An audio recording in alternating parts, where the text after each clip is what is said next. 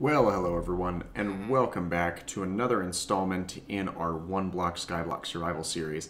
Today is a very interesting day. As you know, last week I was very booked with a lot of real-life projects, but I wanted to get back to this series, and unfortunately I wasn't able to set up an iron farm like I had hoped to.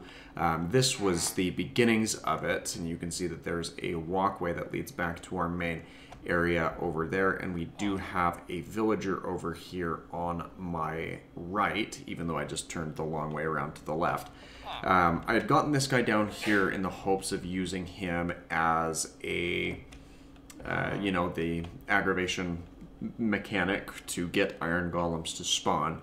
However, I thought I was playing on a higher difficulty this whole time, and it turns out I've been playing on either easy or medium difficulty, which means that the zombies and stuff that spawn into this world don't come in with armor and they cannot hold items, which is a little bit problematic because that then means that they will not stick around, and that is, well, trouble. So unfortunately, I'm not going to be able to build an iron farm like I had hoped, but I do have an alternate solution which should do fairly well for us, and that has to do with this section over here. Now, I've been training up a couple of villagers. You know about the Fletcher and the librarian I did just off camera. However, this is not going to be what I hoped it would be because I don't have a good source of iron anymore. So this guy is kind of a waste, but I don't know what else I would do with him. So the third villager that I have trained up is a toolsmith, and he's getting me a decent trade on some iron axes for now and efficiency. I'm more excited about the unbreaking aspect that's on this one. And then, of course, there is an efficiency 2 diamond shovel if I can, get my wood reserves back up to make enough sticks to trade over to our Fletcher, and then I can buy a diamond shovel. And if we can get his final trade leveled up, then we'll have free access to diamond pickaxes with some sort of enchantment on it. And that will allow us to invest the few diamonds that we have over here into other more noteworthy investments, which will be good. So I've got a selection of these picks ready to go, and I think it's time for us to just start cutting through the nether blocks that are going to be right here for us. So let's just chop through them and see what we end up with. Blackstone is actually really good because that'll give me more stone to work with. Particularly, it'll give me stone that I can actually utilize. Mainly because all my cobblestone has been used up in other items, which is a bit unfortunate. Alright, so our first couple of people coming in here are some piglins. Unfortunately, I don't have any gold because I lost my gold in an accident, so we're just going to want to take these guys out.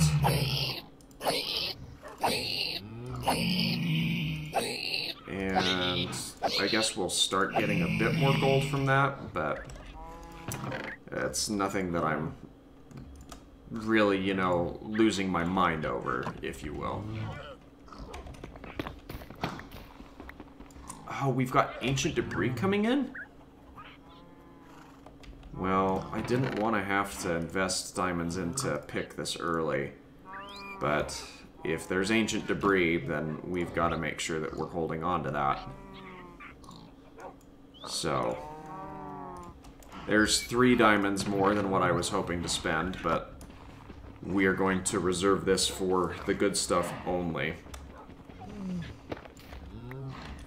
And I guess obsidian as well. Alright, we've got some quartz coming through here, which means that we can start making some observers to automate some of our farms, particularly the... Oh dear. I didn't know that he got pushed out of there. But particularly our sugarcane farm will do well from being automated like that. I'm really glad that Zoglin didn't have the mind to run around that little enclosure to get at me, because that would have been really bad. Actually, he may not have had enough room to make a way through here.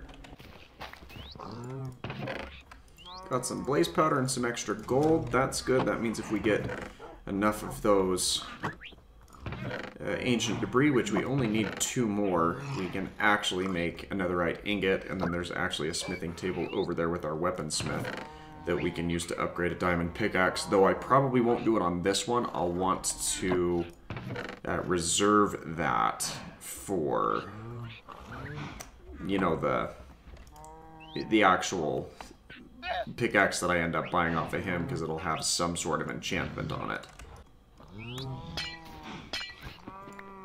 Alright, well, I didn't show the other one, but this is our 4th piece of ancient debris, which means that, yes, we can make ourselves a netherite item after we smelt it up and everything, of course. But I'm trying to decide if it would be better to invest some of our diamonds into, like, leggings or something and make that netherite, or if it is in our best interest to just use it on a pickaxe and kind of use that where we will. Let's harvest up some of these things where they're now ripe for the picking.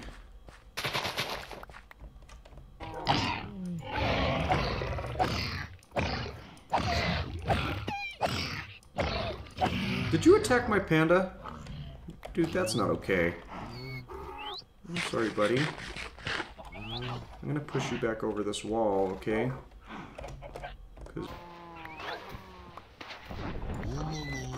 Nope, nope, nope.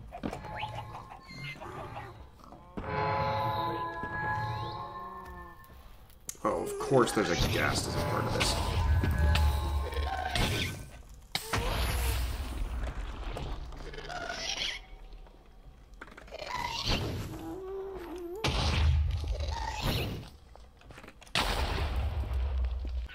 Well, by terms of monster parties, there have certainly been worse. These piglins, or these zombified piglins, aren't necessarily going to give me any trouble unless I actually physically attack into one of them. However, I can just kind of nudge them off. Oh, and now I get a lava bucket. Well, that means that I have the means to make a cobblestone generator, which I have yet to do.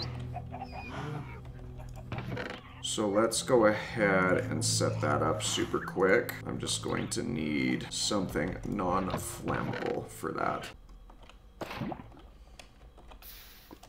Well, that gives us our cobblestone generator, except the only other alteration that I think I would make to it would be if we remove this brick and replace it with some crying obsidian that has some resistance to any of the picks that we would use over here.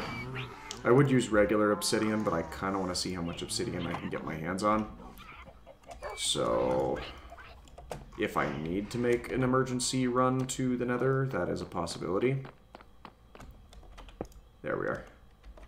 And then if I need to farm up some cobblestone,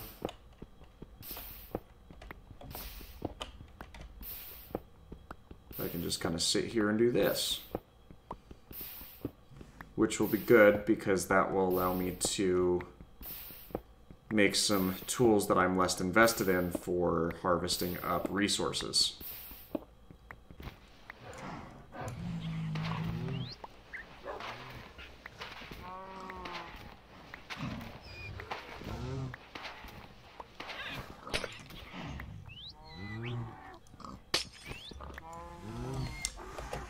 I figured that I was eventually going to get another obsidian block, and it's unfortunate that the diamond pickaxe that I had died with that horrific ghast that showed up out of nowhere. I looked all over the place over here, and the pick was just nowhere to be seen. So, unfortunately, I'm going to have to invest a couple of additional diamonds out of my stash into that, because I just don't have the time to farm up wood right now, to make sticks, to get emeralds, to buy something else off of this guy. And I know I've got another villager over here, but there's nothing that I can really train him into that I can trade over as an alternate source, like potatoes maybe, if I get him on the composter, but even then that's a pretty sheer trade rate. And yes, I realize that I could just cut through it with my iron picks. However, if there's any chance of me being able to get over to the Nether to farm up some additional resources, I want to have that as an option.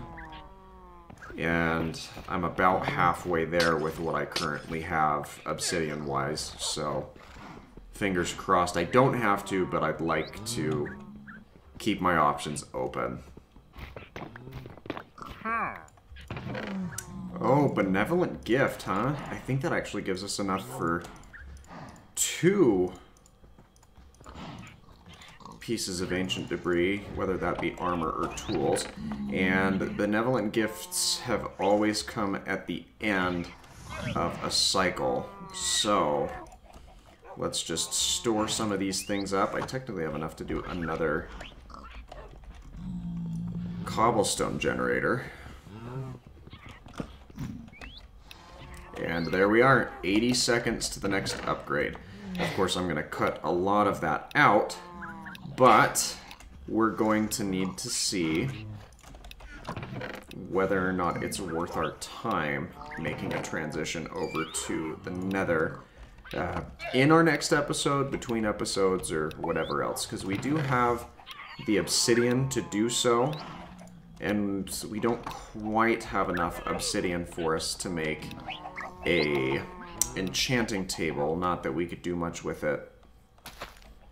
I mean, that would give our librarian some extra purpose due to the fact that he has bookshelves as a trade, because that's something that I valued for this series.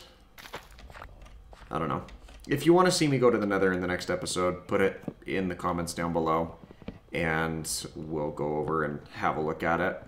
I'm not, you know, dying to make it out that way, but if it's something you're interested in seeing how it works, or if you feel like there's something that could benefit where we are in this run, then I am certainly open to the idea. But let's see as this winds down, and I've got my creepers and zombies and all sorts of other stuff over there, what the next phase is. Idle.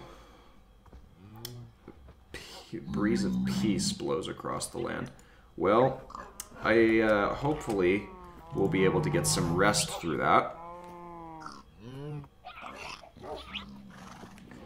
But regardless of what happens next, I do want to thank you for watching today's video. If you enjoyed, please leave a like. Don't forget to subscribe for daily variety content, and we will see you in the next episode. Take care, everyone. Bye-bye.